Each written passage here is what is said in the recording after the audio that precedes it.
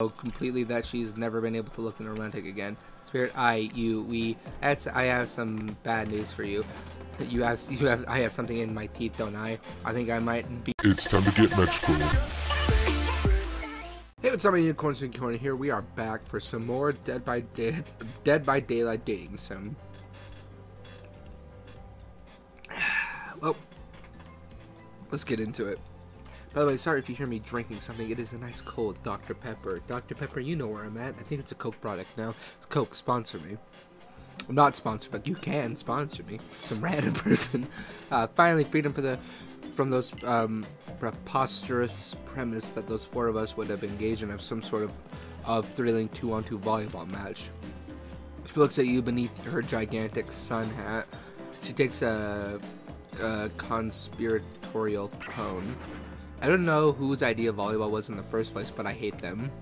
I tried a sprained ankle, but everyone already knows that I technically float above the ground, so everybody believed I was even putting any pressure on my joints in the first place. Then I tried to annoy everyone by not giving a crap, and then that didn't work, and I tried whining and that didn't work. I've threatened to kill every single person on this island, but it turns out I'm not the first person to toss those kinds of threats around on this island. But hey, shoo, so thanks, I guess, for getting it called off. You know, you're really cute, but when you have a sword in my face, it really kind of changes the tone. Are we threatening to end each other again? Ha ha ha ha. That's why he took a conspiratorial tone, his eyes shifting as he slips into a louder whisper. Please just make it quick. Is that what you will say? Is what you'll be saying when you get behind the bar to make you the drink of your dreams? Hilarious, right, Dwight? Right, yeah, right. So what you'll be having? A vodka soda, a sangria, scotch on the rocks, virgin daiquiri. I don't know.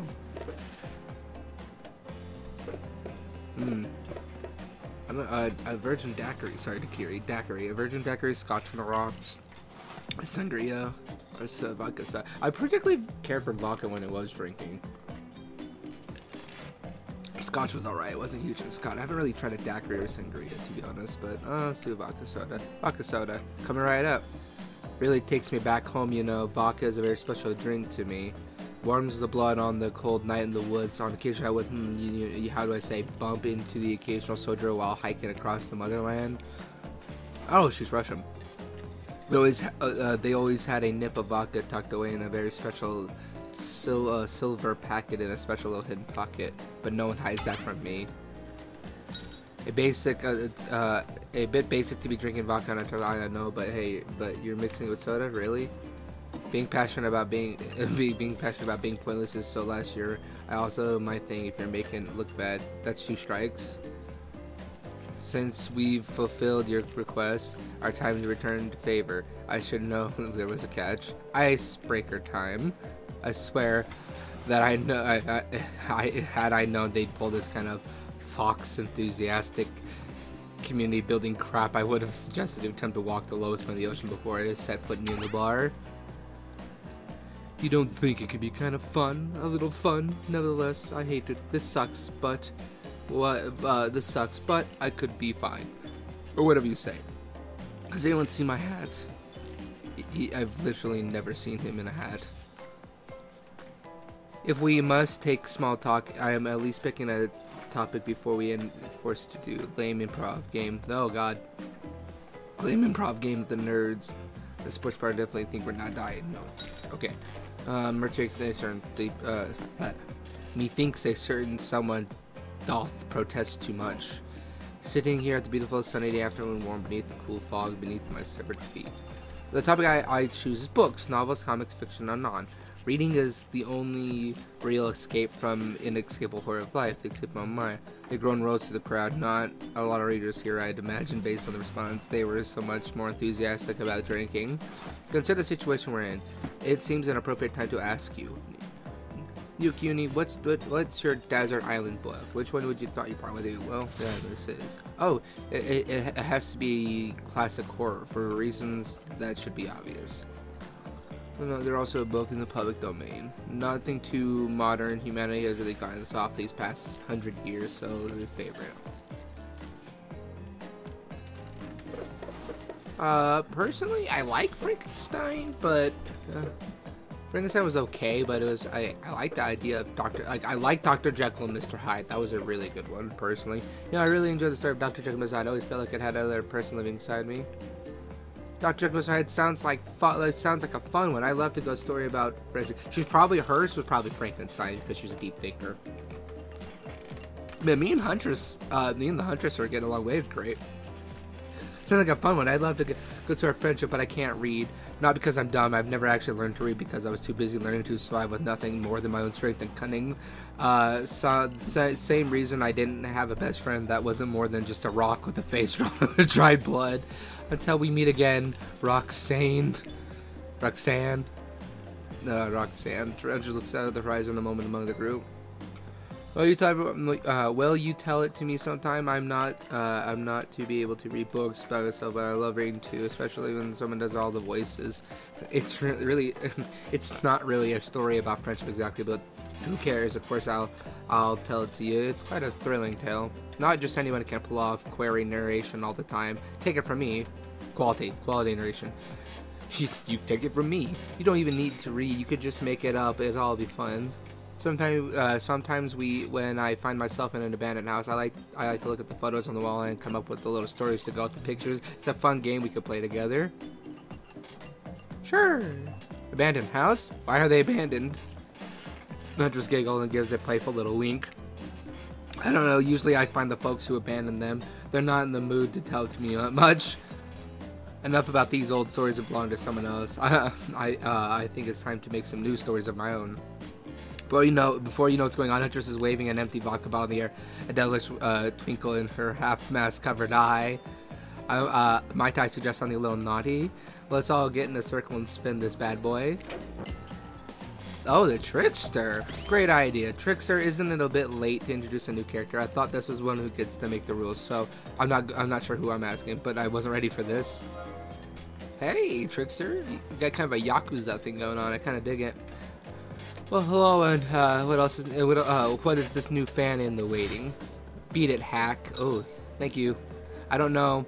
I don't know what the harm in inviting one more person to join the circle for a game. Oh, I can't say. I was just saying it's a great idea. Oh, I can't stay. I was just saying it's a great idea while I also teasing the secret Trickster's ending. I've got much better things to do than hang out here. I'm famous. Toodaloo. Dwight, the rules are simple. First you spin, then you swap spit. That's it. But let it be clear, this ain't a peep show. We're here to have a good time, but in a classy way. All makeouts will happen out of the view of the public eye, real romantic like. Yes, romantic is the goal, so we'll all be waiting here in complete silence trying to listen in and use our imaginations while you make out on the other side of the bar, but not watching. Like adults romantic, we're well-adjusted adults. You're up. You get the bottle in your hand, you put fate in your hands and the bottle. Minigame consists of two parts. The top pointer will rotate into a clockwise dimension. On the bottom, you'll target will be going to point at. Is there an upcoming minigame? Special perfect, less coordination, but there's no winning or losing. Well, technically not. But when the pointer stops, that's your result. So if it doesn't stop where you want it to, it's a bit like losing, but no one likes it if you know you don't tell them. You ready to play? Repeat that. Oh, it's ready. Let's just spin the bottle. Oh God.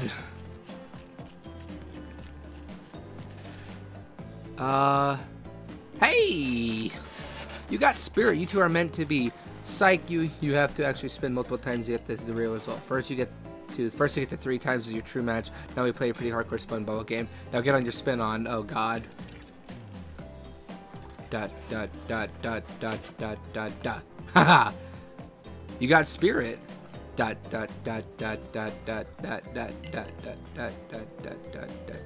Oh no. You got Trapper. No. You got Wraith. Yeah, okay. You got Spirit. Spirit is your true match. Ooh. Just this morning you were waiting, I think me and the Huntress, honestly. Probably just got a Huntress, me and the Huntress have way more in common. You're waking up in a stranger, surrounded by strangers with miniatures, and now you're looking across the beach. Now you're looking across a beach towel at Spirit, lusting in your eyes, sweat glistening on her skin. Your heart races, you can feel the pulse pounding in your ear. Spirit, hi. Spirit takes you by hand and you sit face to face in a private section of the bar. She begins to reach for you, putting your hands on your shoulders. You're sweaty, but not in the sexy way she is. You're sweating in the gross, like you'd sweat in an interview for a job you're not even qualified for. You don't know what to do. You try to lock lips and say you might gross her out so completely that she's never been able to look romantic again. Spirit, I have some bad news for you. I have something in my teeth, don't I? I think it might be seaweed. I don't know what I have no idea how long it was in the ocean. No, well, maybe that's not what I'm going to say. This is not happening. Not now. Maybe not ever. If they think I'm going to make out with some stranger just because a bottle told me, they've got another thing coming, and so do you. Namely, a katana in your heart. If you try to make a move under the absurd circumstances, I wasn't gonna. Yeah, I know. You seem pretty harmless and not all the bad to kiss. If I were interested, which I'm not at the moment in time. I'm gonna tell them we kiss. We're gonna lie to them. Yeah, we are. I'm not about lying to get what I want. I'm not above lying to get what I want. So this thing about me being not, the kiss, was that a lie to get me to play along? If you want to know the truth, figure it out for yourself. Don't expect this life to just hand you gifts like me. All I ever handed was pain and suffering. Treat me well and I'll return the favor. Otherwise, try a different route and see what happens. Fair enough. We had to break up this passionate moment that we only assumed was passionate because we did spy on you constantly while you stay on the island. But dinner is being served right away. We must insist that you joining us. We wouldn't want anyone dying of starvation when there are so many more interesting ways to die from. Fair enough. Seems like the next activity is mealtime. How quaint. You were expecting what? Capture the flag? Do you know how complicated it is to run a renegade like that? Much more so than sitting and talking. You arrived at the cookout area to find an assortment of picnic tables scattered around. What were you expecting? Some kind of grand hall? Some huge banquet table? This ain't some prestigious fancy epic like you find on cable. Dwight and Claudette usher you to your seat, and there, very limited seating directly around you. And oh great, terrific! It seems that everyone wants to sit next to you. Even better, it's time that you don't want to sit next to a certain other people either. It's better that if they don't want to sit next to certain other people either. To start with, no one wants to sit next to Trapper. Meanwhile, he refuses to sit next to Wraith or Trickster. Oh yeah, Trickster is here. Surprised? Yeah. Well, they don't call him Expected Stir. I'm sorry. Even though I get nervous around crowds of killers, and my whole shtick gets a little flustered. Hey there, you're looking good. You're really good. And we literally can't let Huntress and Trapper sit together. No, seriously, their arms are too big. Like they can't fit in the table side by side. I figured. Look at this. We can't even fit everyone on screen at the same time. You'd probably think it'd be the error, but it's not. It's completely intentional. Like let that be lesson for you. Every error you think you see is a choice. Got that? Okay, Dwight and Claudette are directing traffic. You sit on one side, the rest of them all sit opposite of you. Huntress and Trapper can sit at the ends with their enormous sexy arms. Now everyone is seated, you can bring them dinner. Tonight's meal was prepped slowly and carefully with both love and hate for 12 hours over a spit. We hope you all enjoy. We really, really hope you do. May, you don't actually tell us what you're serving. What are we eating? It's meat, seasoned with specific number of special herbs and spices that we specifically can't divulge. Oh, my favorite. Meat is good.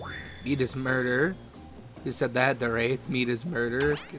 Which you know, concern that's what you've been up to. Who are you to get judgy now? Feel Spirit.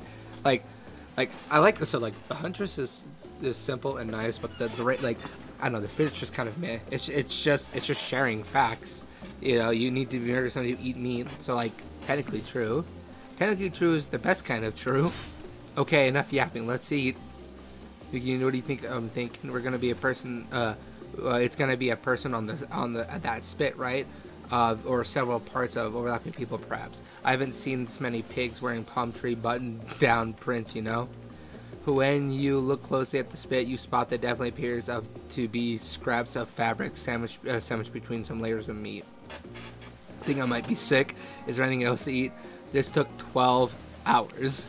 And we do literally everything else on this island. Actually, there's one thing that you're not doing today. You're not carving up the delectable meat. Now, wow, he's right for a change, because I am one with my broad axe. It's the perfect tool for easily chopping anything in twain. First, who says twain? Something I swear it's like you're all from in different historical eras. Oh, yeah, I forgot he's a trapper. Second, I'll handle this with my cleaver. Fast, powerful, and clean. At least I'm clean with the meat I cook, no blood. The two of you are Dia's bicep swinging contest. Enough, grow up. Obviously, my gorgeous katana is the only option. Obs.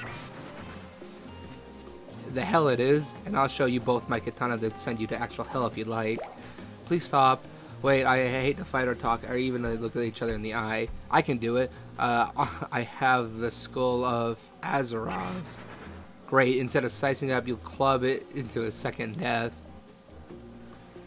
Hey, Nukuni, I know it wasn't, I know it isn't what you wanted to eat, but hurry up and volunteer to carve up Felix, dinner.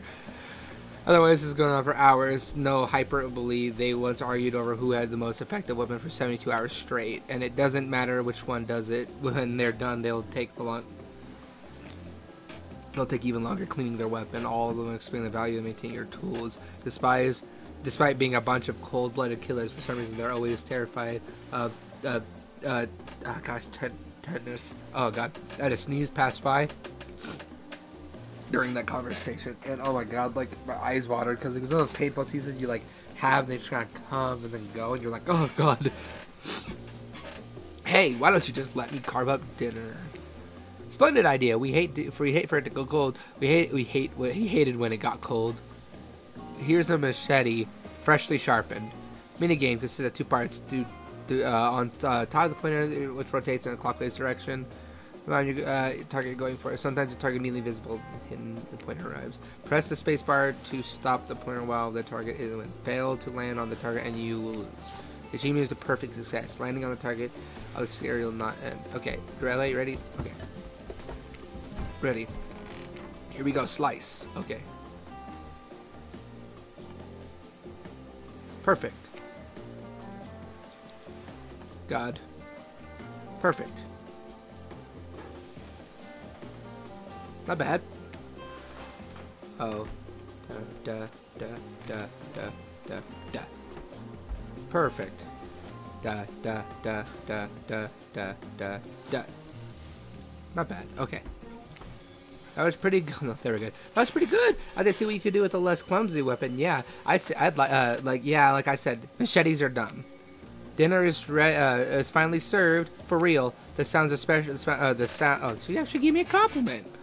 That's nice. There was no backhand to that. It was just a good compliment. The sounds especially coming from the mask killers while they eat, which involve lifting their masks and shoveling food up from behind them, are nasty. Spirit, meanwhile, doesn't even eat. She's the only one who seems to really be embraced for being dead. They're all dead, right? This is obviously hell. I mean, come on. Come on. We're still trying to be mysterious here. Oh, God, I missed the... something about the ocean saying like, who cares? Well, at least they're lifting their masks. This is only 99% as disgusting as it could be if they are just trying to mash stuff through there. I guess, yeah, it could be a little worse. Spirit, why are you hungry? The two best things about being dead is not having to eat. And that's only one thing. Think about it, Nuclear. Number two is no number two. One less thing to think about in the afterlife. True. Even if I wanted to, I would have no idea what would actually follow. You might have noticed, but I'm mostly just a bunch of dismembered body parts floating. You know, that's a good part. So, you see how deep this cut in my abdomen is? I don't think my digestive tract connects anymore. That's fair. Between the food and the behavior of the group, that might be worst meal in history. But even worse is that they're staring at you. You're not eating. They don't like that. I think that they want the expression why. What do you tell them?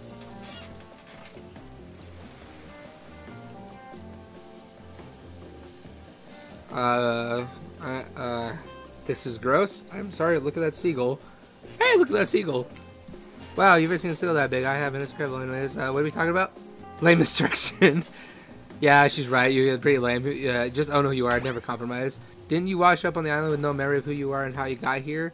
Yes, you did, poor thing. Yeah, that's a great idea. You have no idea the last time you ate a real meal. You've been standing in the sun. But the seagull? Uh-oh, you just made you made a lot of good points. I swear. You're beginning to feel lightheaded. It waved at me. Maybe you needed to eat to survive here. Either way, either that or someone poisoned you. No, wait, you haven't eaten. You can't be poisoned. What are the answers? You're clearly just about to pass out. Yeah, but that seagull, it waved at me. That's pretty odd deflection. Wait a second, you haven't eaten, have you? No, that's a seagull. Well, we're gonna end it off here. With the ocean talking to us after we've passed out. We'll see what happens when we wake up. So as always, guys, I'll catch you guys in the next episode. And remember, stay magical. See you guys. It's time to get magical.